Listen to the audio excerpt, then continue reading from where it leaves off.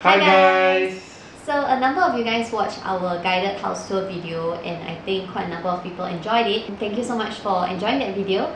So from the time we posted that video until now, end of circuit breaker, right, Sean actually did some changes to the house and he made the house smarter so we can be lazier. So today's video is just like an update of what Sean did. And I think a lot of people have this misconception that a smart home usually is quite expensive or the bills are very high. So today Sean is going to debunk some of those myths and he's going to show you what he bought for our house to make it a smart home.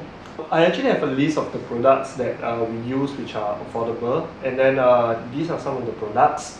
So we have a Brooklyn RM Pro. Okay, this is actually a smart universal remote control that you can use it to remotely control anything that uses infrared on your phone or Google Home. Then the other one that we have is a Livolo switch. Almost all the switches in our home we use Livolo switch. It comes with a remote control and it has Wi-Fi function and RF function as well. And then for speaker wise, we have a Google Home Mini. They call it Nest Mini now. And then another speaker that we have is LG X Boom AIWK7. It actually comes with a Google Assistant. So the main thing that we are playing around today will be Google Home application and Brooklyn, the RM Pro Plus. Okay, so how this whole thing works is you basically have two apps on your phone. One would be Google Home app, and then the other one would be a IHC app. This app is by Brooklyn. So once you got the RM Pro ready, you can just install the app, and then you can synchronize everything together. So let the IHC app learn everything that you have at home. That means your switch and everything, and then link up together with Google Home. That means Google Home can connect the app together. So whatever devices is connected on IHC app, you can see it on your Google Home. And then from there, your Google Home can do anything you want. Let's say turn on the switch, turn off the switch, aircon, fan or anything. And then you can even use voice command if you have those speakers available. I will show you guys how to pair them easily and then how it can even learn to use things that doesn't have smart function like your normal aircon, your normal fan that have remote control. You can actually learn everything. That means you don't need to use remote control anymore. You can use voice or you can use your phone to control it. So for those people who have normal light switches at home, can they still do the smart light thing?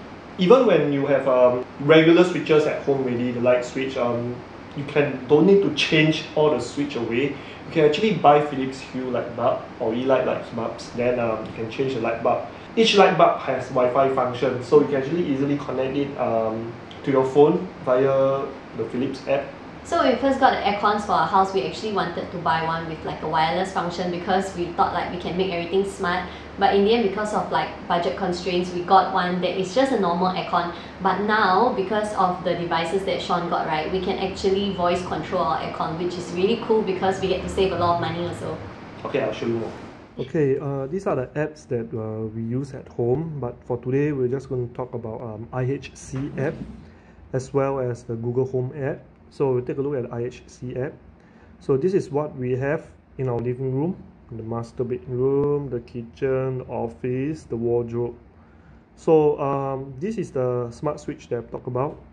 So what we have in the RM Pro is we synchronize all the lights that we have here and aircon and Mistral fan.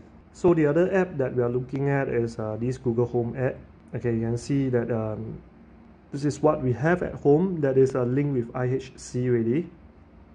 So even Nano Leaf, the one behind us, we can even use it to turn on and off as well. And then for the bedroom area, we have a speaker, two lights, blinds, and then kitchen with all the lights and blah blah blah. Aircon fan as well. These are the one that we use it from IHC.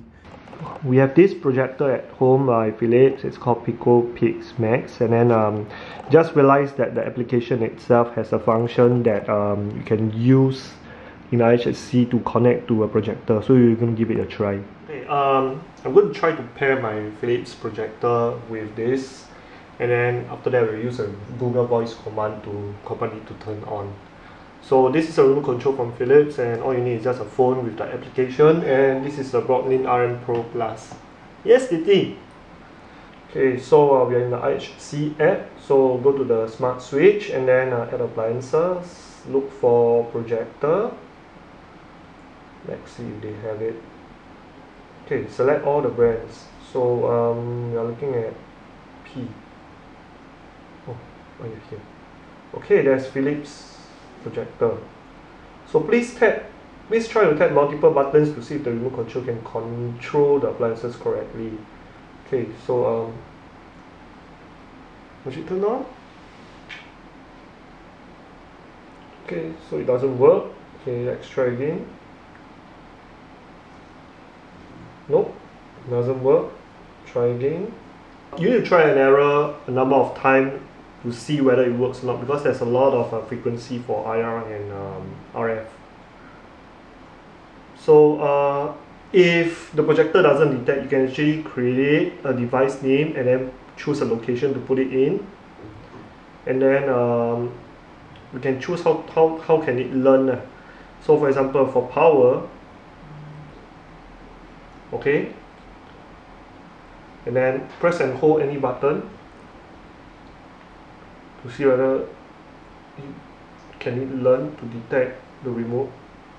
At this point, I realized I couldn't connect properly because I was trying to connect using RF instead of infrared, which is why it doesn't work. The Philips projector remote has a lens at the head of the remote, so it should be infrared remote instead. So guys, check your remote before selecting the type.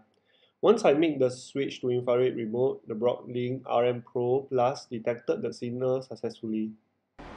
Oh, learn success! Okay, please tap the volume button to make sure it's functioning properly. So let's try and see whether the projector lights up or not.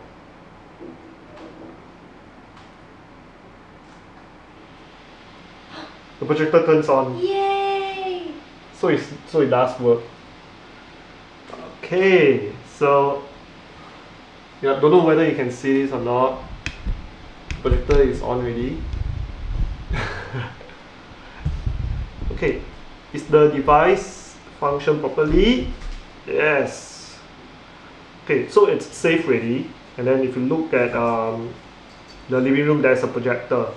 So once you have this, you can actually go back to your Google Home and then connect IHC to Google Home. So you add this and then you set up device. Have something already set up. So just tap on this. And then you notice I have this app already connected to it. So just tap on this and then you can just connect everything together. So this is how it works. So just enter your email and then your password and everything. So once it's connected, the whole thing will refresh and then you can have all the things that was in your IHC to here. So you no longer need to use your IHC app, but instead you just use Google Home, or you can use the voice assistant to control anything. So I paired it ready and then you set it into Google Home. So normally if we want to turn on the projector, turn on the aircon and then turn off the lights, we need to use 3 remote control. So I managed to set all up together so that when I say a command, the lights will be off, the aircon will be on, and then the projector will turn on. So it'll be something like this. Okay, Rachel is behind the camera. I'm here. So the remote controls are all here. Okay, not cheating. So this is what happened. Hey Google, movie night. Who's crying?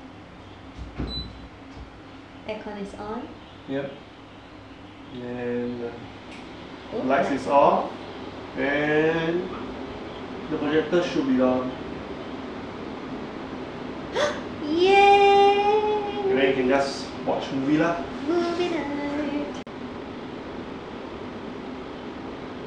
So this is how it works. So thank you guys so much for watching this video. I hope it has been informative for you guys who really want like a smart home kind of thing but don't have like a big budget of like thousands of dollars. I hope this is like a little shortcut for you. And I'm very lucky lah because I'm quite clueless about all this tech stuff and Sean is quite good at it. So for those of you guys who have like husbands or brothers who are really good at tech stuff, show them this video. So you get a smart home but you don't have to really do much. Okay, then we'll see you guys next time. Bye! Bye. Hey Google, turn off office downlight. Alright, turning off the downlight. Okay Google, turn off nano leaf.